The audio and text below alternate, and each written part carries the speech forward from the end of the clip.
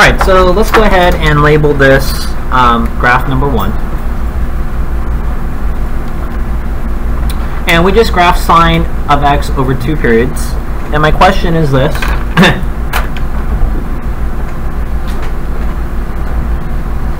So question 1, is this a function? And question number 2, can you take the inverse?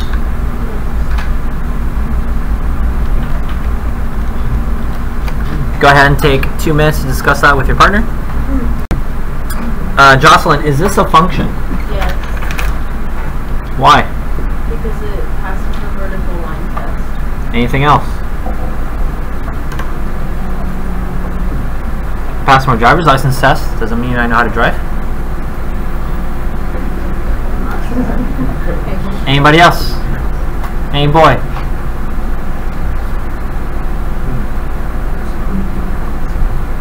There's no repeating points. This circle here is not a function. It's not a function because it fails the vertical line test. At this point here and this point here, if you made a table of values, x, y, you would realize that, if let's just say it's 1 unit. What's the order pair? 0, 1, and that one? 0, negative 1. So you have 1 x value, you paying attention? To 2 y values. 1 input to 2 outputs. The example I use is if you had your phone out and you press the home button. The home button should just do one thing. Go to the home screen. Your phone's probably messed up if you press the home button and it changes all of your grades to an F. Do you want to press the home button and not sure if you're going to get to the home screen or it turns all your grades to an F? Do you want that? No. So that would be bad. Okay. So here we want 1 input to 1 output. 1 x value to 1 y value. This is why this fails the vertical line test. Javier, can I take the inverse of my graph in pink? No. Why?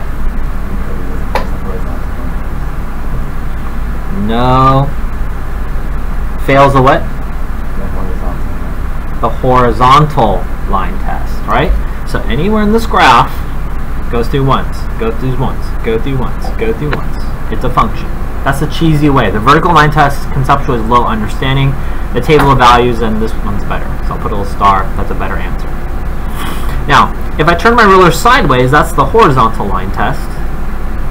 1, 2, 3, 4. Too many, right? I only need 1 point there. So this fails the horizontal line test. So here's the question. How can I take the inverse of the sine function if it passes the vertical line test but it fails the horizontal line test? Anybody know?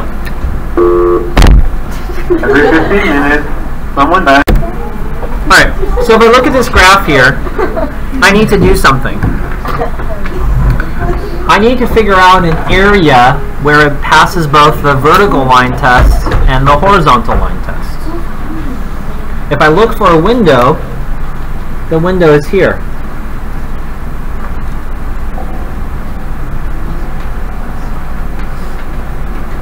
So my second graph, if I do something called restrict the domain. Everyone say restrict the domain.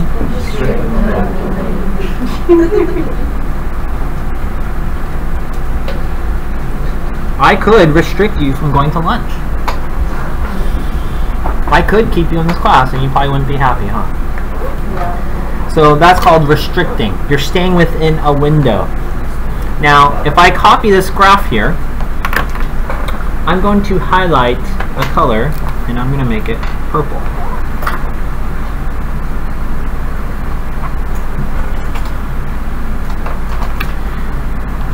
Class, does this pass, is this a function in purple? Yes. Why? 1 x value to 1 y value passes the vertical line test. Inside the green window, this purple graph, does it pass the horizontal line test? So that means I can take the inverse. Okay? So let's go ahead and draw that graph.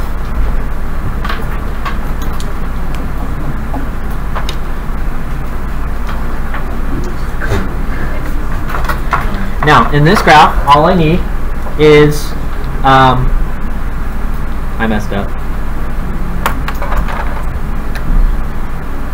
It should have been negative pi over 2 to pi over 2.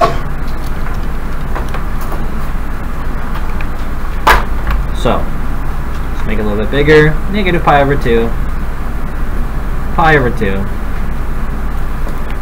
And my graph has a maximum of 1 and a minimum of negative 1. Let's draw the purple graph. Here, there, and I gotta go through there. And look something like that. Okay?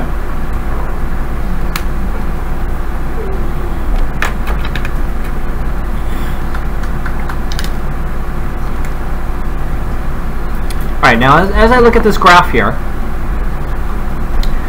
I want to know, well, what does the inverse mean? We've actually talked about this before, haven't we? Yes. What does the inverse mean? Talk to your partner, 20 seconds.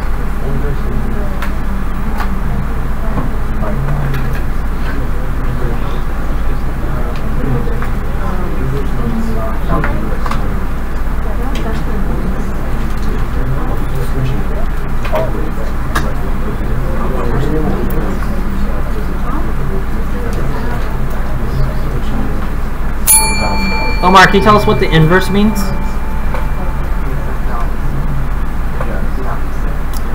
The opposite, okay.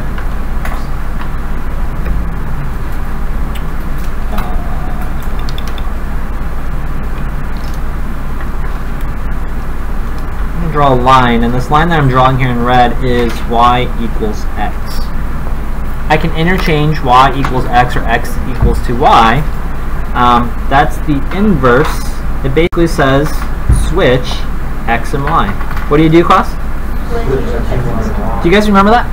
Yes. We turned it into y and f of x, yes? Okay, so if I make this graph, I didn't do a good job of my graph.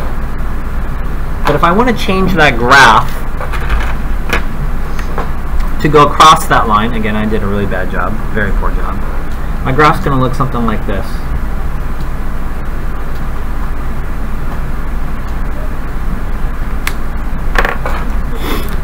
So this is my purple.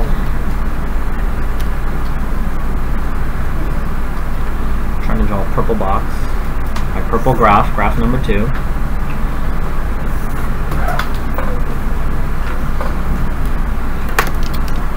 And that graph in the orange is reflected over the equation y equals x. It basically helps us switch the x's and y. So watch what happens. Let's graph it again. And now we're going to use graph number 3.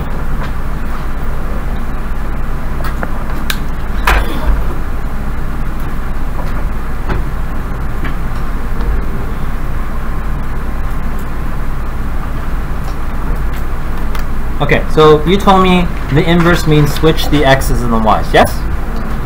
So whatever I put here on the x-axis is going to go where now? The y-axis. So I'm going to write up here pi over 2. And down here I'm going to have negative pi over 2.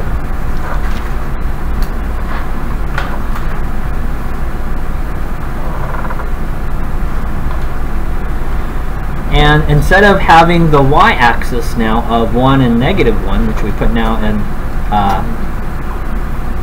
now we're going to take the y values and put it where? On the x values, on the x-axis. So this will become negative 1, and this will become positive.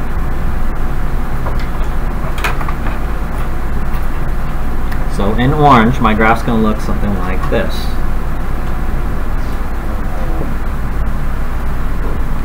Now I'm going to admit to you, this is very theoretical, conceptual, and we're just trying to get to a chart, really. But I'm trying to explain to you guys where the chart's coming from. It's not just something you know. Okay, this is what I need you to do. I need you to get the domain and range in interval notation of the purple graph. So I'm going to write purple. and then the orange graph. So you should have a total of 4 interval notations. 1, 2, 3, and 4. Okay? Ernie, tell me the domain of the purple. Ernesto? Sorry. I have another Ernesto. He must be called Ernie. Sorry, I apologize. Ernesto?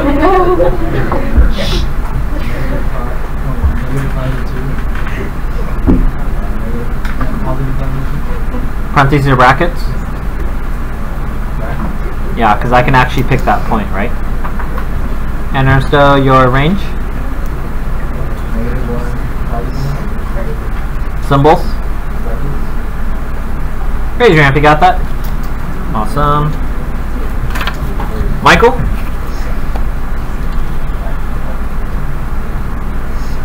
Orange?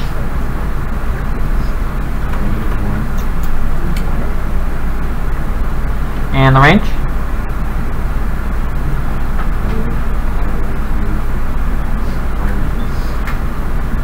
Raise your hand if you got that. Great. Class, what did you notice between the purple and the orange? What switched?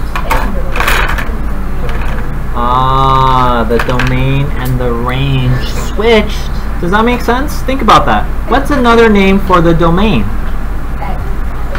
The X became the Y, and the Y became the X.